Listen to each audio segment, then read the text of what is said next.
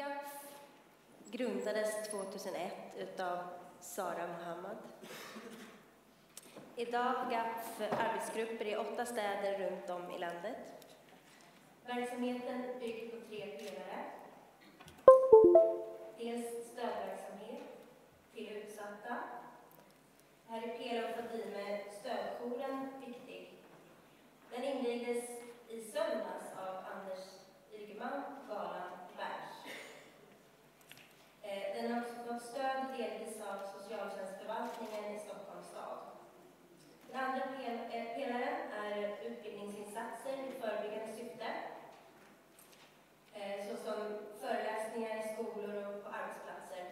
Och den tredje är opinionsbildande aktiviteter, vilket Fadime-dagarna är en del av. GAPF har stöttat minst 500 ungdomar per år med möten, chattstöd, telefonsamtal, juridisk rådgivning, psykologiska stödsamtal och expertis helt kostnadsfritt. Arbetet är helt ideellt bortsett från en heltidsanställd, och det är Sara. Vi har 3 internationella gäster med oss idag som har åkt långt för att komma hit och delge oss sin kunskap. De har stor erfarenhet av det här ämnet och är experter på området. It's a great honor to have the 3 of you here today. Jag kommer lämna över till Sara Larsson, skribent, redaktör, moderator och goodwill-ambassadör för GAPF under 2015. Yes, just as Camilla said, we are lucky to have here today with us at this conference 3 very prominent international experts who have come to share some of their vast knowledge, experience, and insight into these issues, and to speak of the need for specific strategies to address honor-based violence. Now, our first speaker has dedicated her life to campaigning for universal human rights. She is a former Kurdish freedom fighter and refugee, now living in Britain. She is the founder and executive director of the Iranian and Kurdish women's rights organization, providing advice, advocacy, and counseling to women affected by honor-based violence. Her efforts have contributed to the criminalization of forced marriage in the UK in 2014. Her work has received international recognition, and she is often called upon to share her expertise with government, academics, and the media. So it is my pleasure and my honor to introduce to you Diana Nammi. Please welcome.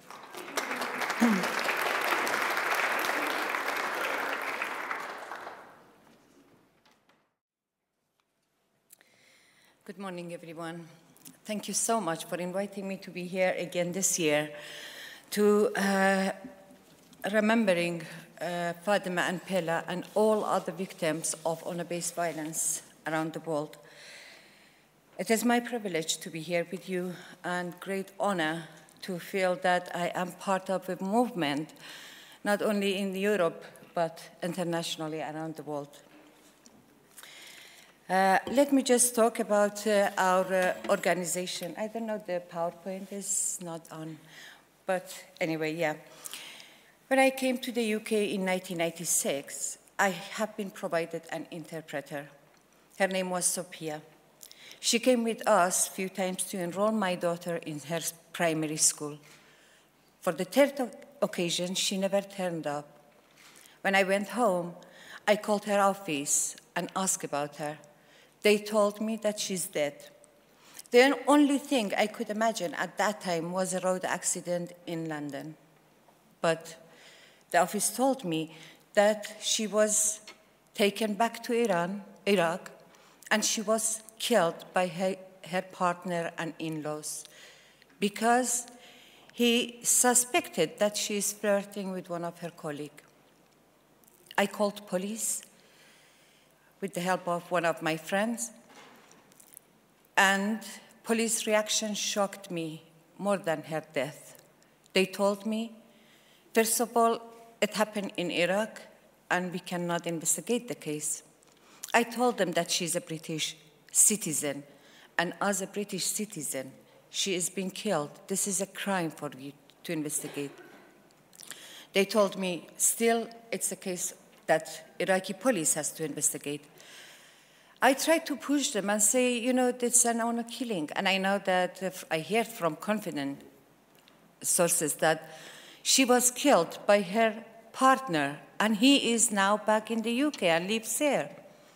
They told me honor killing is your culture and we have to respect it. Otherwise, you will call us racist. It was like a shocking moment for me. And I thought, Sophia was a British citizen. She could speak English very well. She knew if she had a problem where to go. But even if she seek help, would there be any help for her? Of course not, because police told me it's your culture. That's why I thought about establishing an organization to help individual women like Sophia, to raise awareness about honor-based violence and honor killing specifically, and to help individual women to have access to their rights, pardon me, and entitlement in the UK.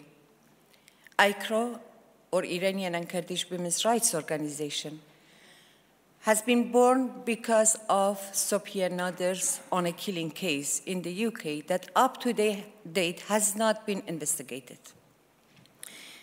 IKWRO became a registered charity in 2002. We're providing holistic advice, advocacy, and intensive casework to Middle Eastern women, Afghan women, and North African, so MENA's area or MENA's region, let's say. For women and girls who are at risk of honor-based violence, forced marriage, child marriage, female genital mutilation, domestic violence, and any other form of violence, gender-based violence. We provide counseling and emotional support in Dari, Farsi, Kurdish, Arabic, and English to all women that need help, emotional help. We set up the first Middle Eastern refuge in the UK in May 2015, just less than a year, to provide a safe shelter and home for women and girls from Middle Eastern.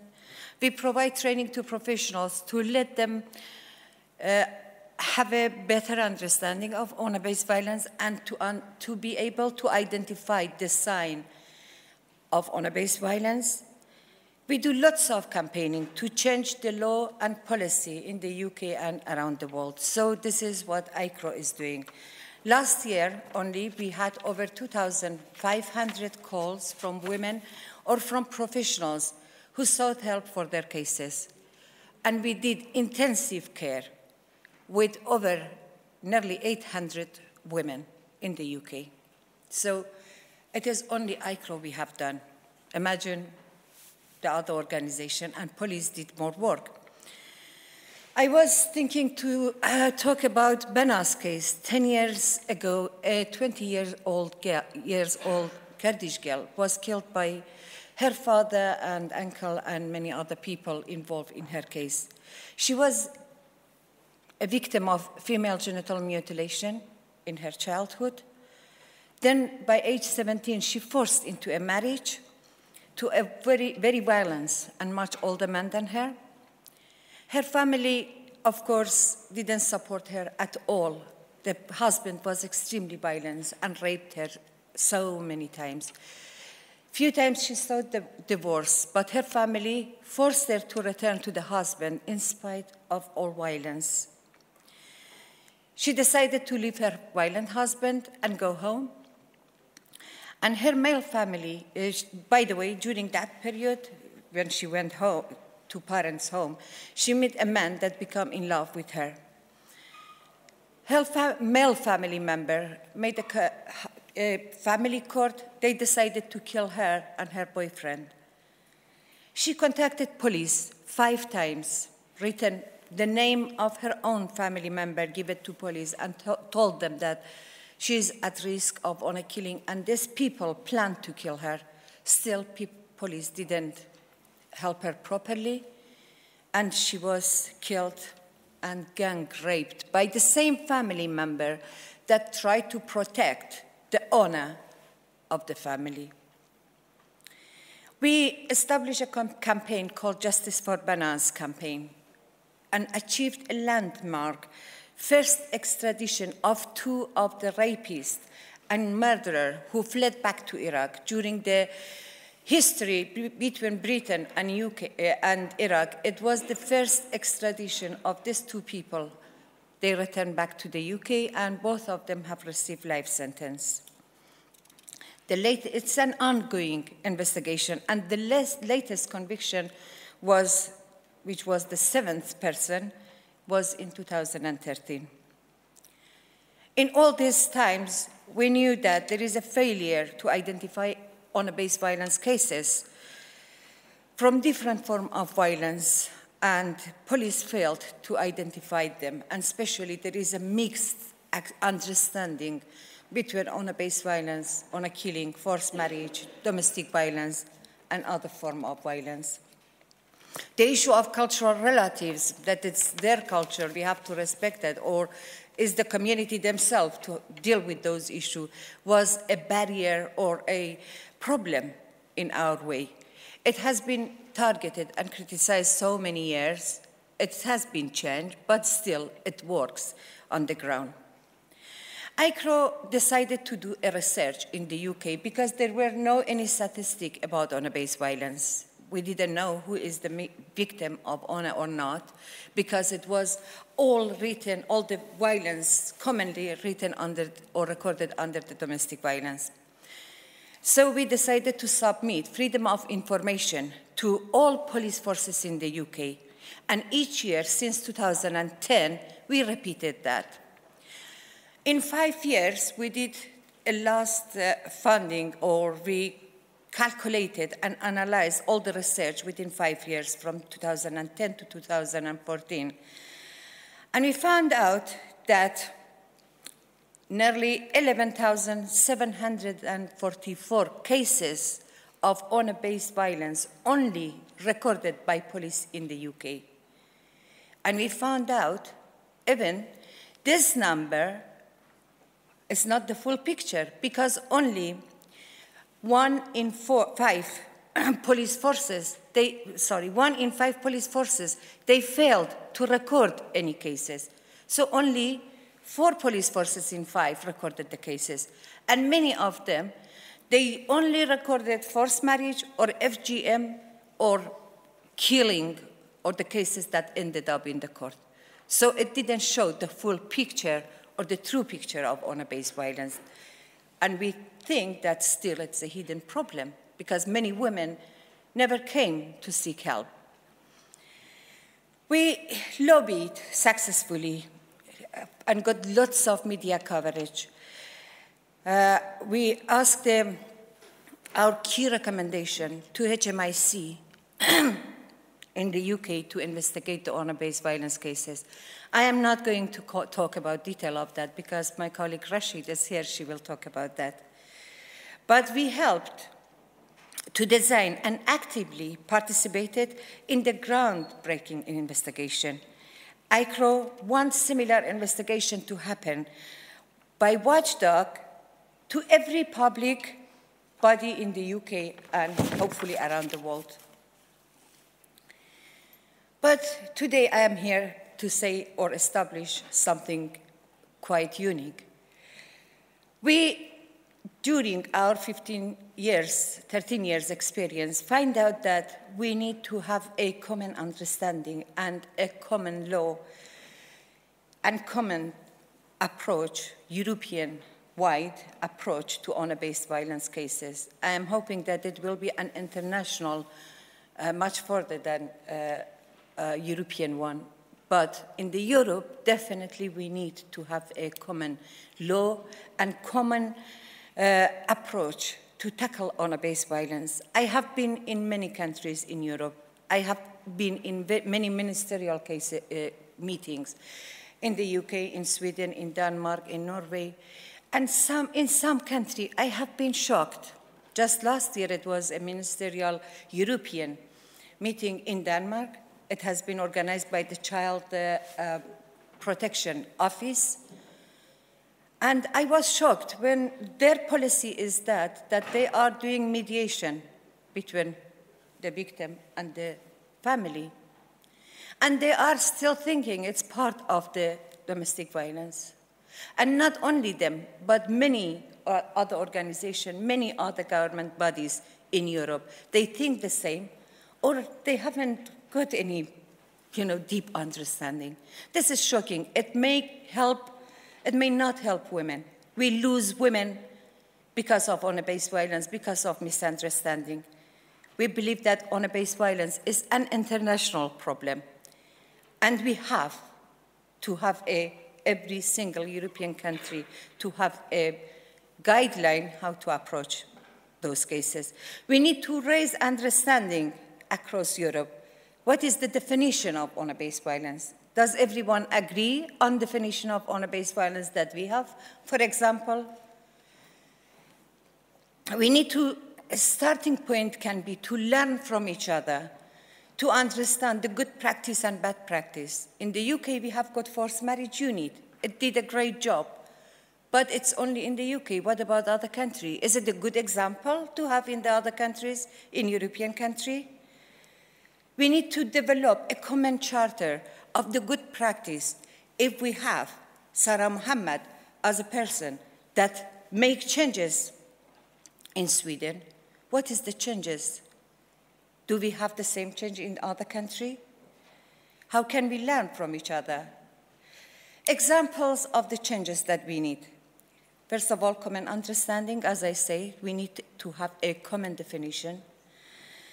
Recognition of honor-based violence as a separate form of violence against women and girls, mainly, predominantly, to be part of the penal law, penal code of all European countries.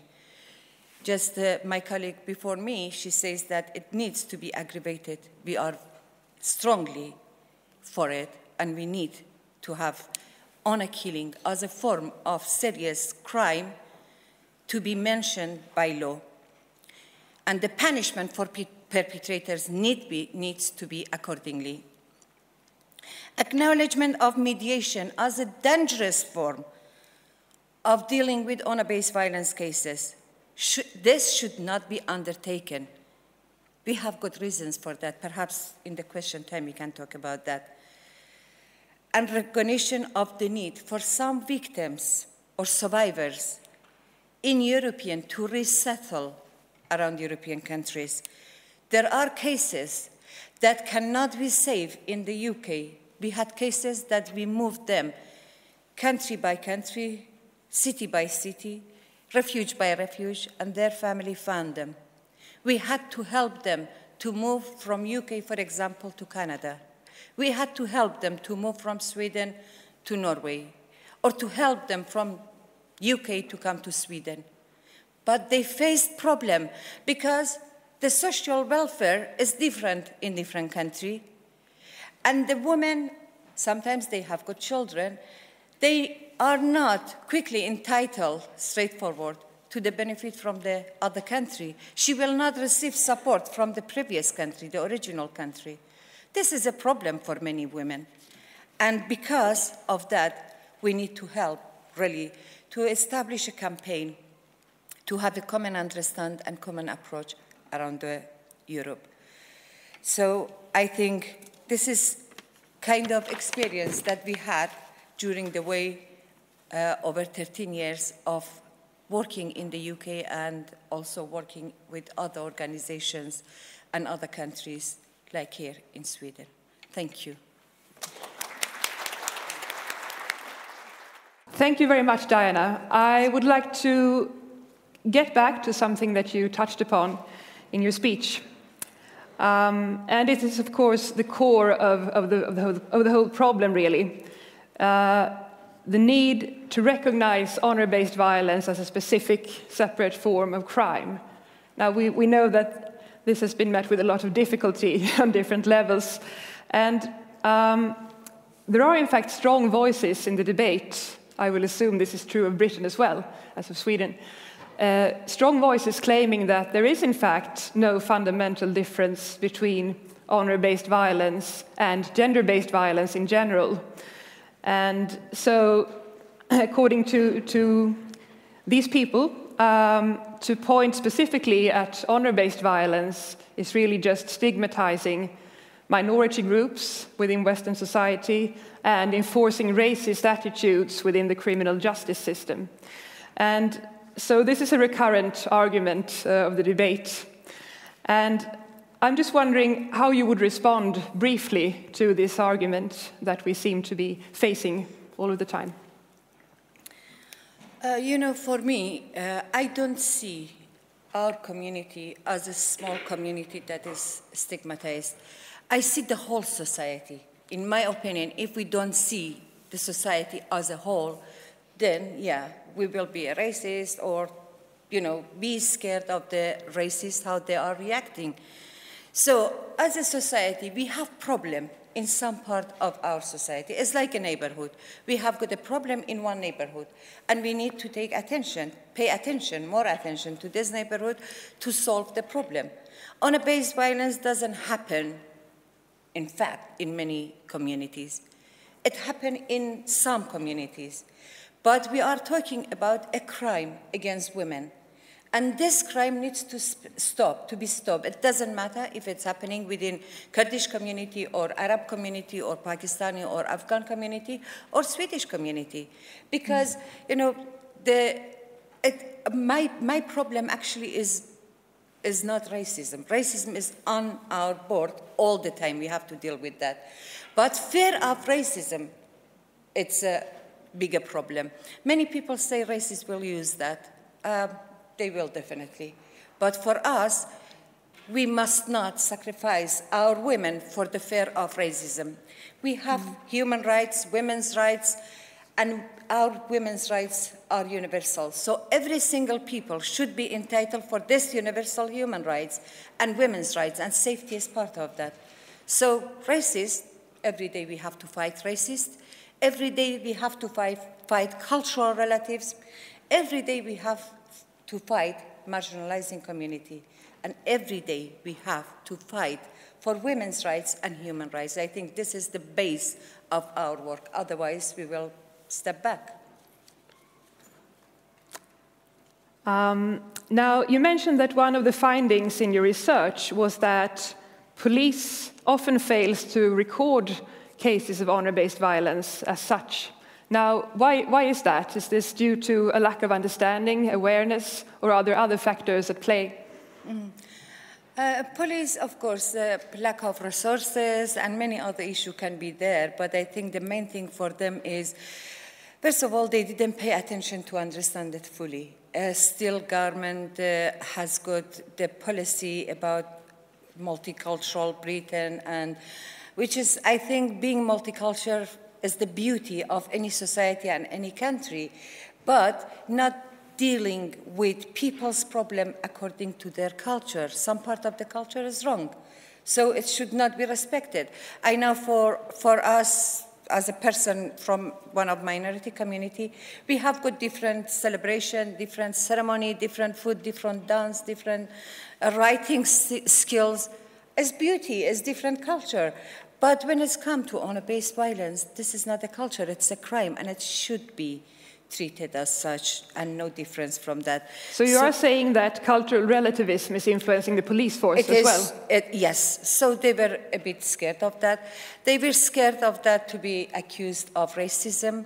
And other wrong policy is that the issue of political correctness in the UK, they leave community to deal with their issue by their own. For example, in the UK, the rise of more than nearly 100 Sharia courts in the UK caused problem for people because many women now will be treated by Sharia courts rather than civil law. And cuts in legal aid, for example, it's another problem, prevent many women, especially women from poorer or low-income families, to have access to the law efficiently. So these are problems. Government needs to pay attention to tackle this crime, from police to education to social services and to any other organization in European countries. Now, your efforts actually contributed to the criminalization of forced marriage in 2014 in the United Kingdom. And I'm wondering if there have been any legal proceedings yet. Has any case actually gone to trial? Because we have the same law now in Sweden, but no legal proceedings have been taken yet. So how are you doing with that? In the UK, we have got also the Civil Act as well. So a woman can have has the right to choose between criminal act or civil act. It's sometimes, of course, crime prosecution service, they will take it automatically by themselves. I am not aware of any cases that has been conviction after the criminalization of forced marriage. Before that, actually, we had few cases, but not after. I am not aware. Maybe Rashid knows some cases. But in my opinion, the criminalization is giving a very strong message to community and to the family, to those people who are forcing a woman into a marriage, to tell them, don't force your children into a marriage. Think twice, otherwise you will face justice. And I think this is the strongest message. And another strong message is to girls and women that you have been supported by law. Law is in your side, so don't be afraid to seek help. And it will bring lots of course, education to the community and society. I'm very glad to hear that. Now, just to finish, because we are a bit short of time, but you mentioned in your speech as well that it's important to realize that mediation should not be undertaken. Could you just explain very briefly to those who might not know, why is that? Mediation is a form of, bringing girls to face the family. In many cases, the woman is terrified, first of all, to face family.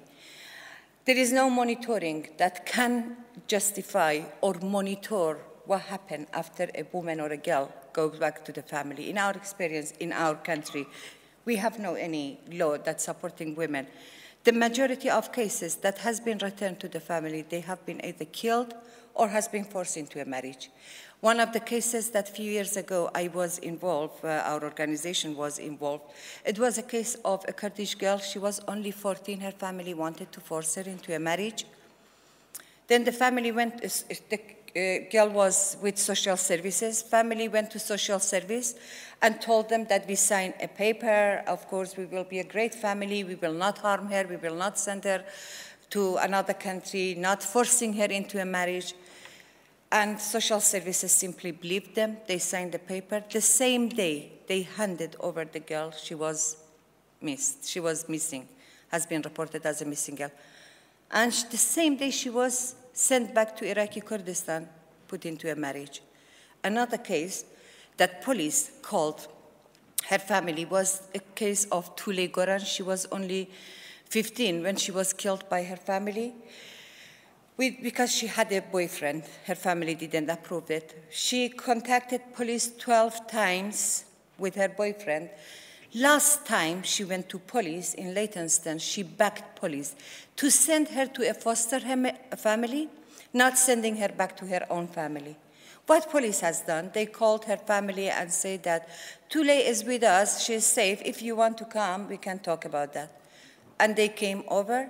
Police handed Tule to her family. The same night she was killed. Her body was never found. And after 10 years, her mother in 2009, her mother came to court and gave witness. So in our opinion, mediation is extremely dangerous because many people cannot be monitored afterwards. Many people, they will take them to other countries to force them into a marriage or even kill them. It's quite risky. We therefore never advise any mediation between girls. Safety is important. Save them, protect them, and do the prevention is the best way of saving a girl. Provide all the support. We believe strongly, as you say, that honor-based violence on a killing is about life and death. And many people may have only one chance. So give them this chance. Thank you so very much for being here and much. sharing your experience. Diana Nammi.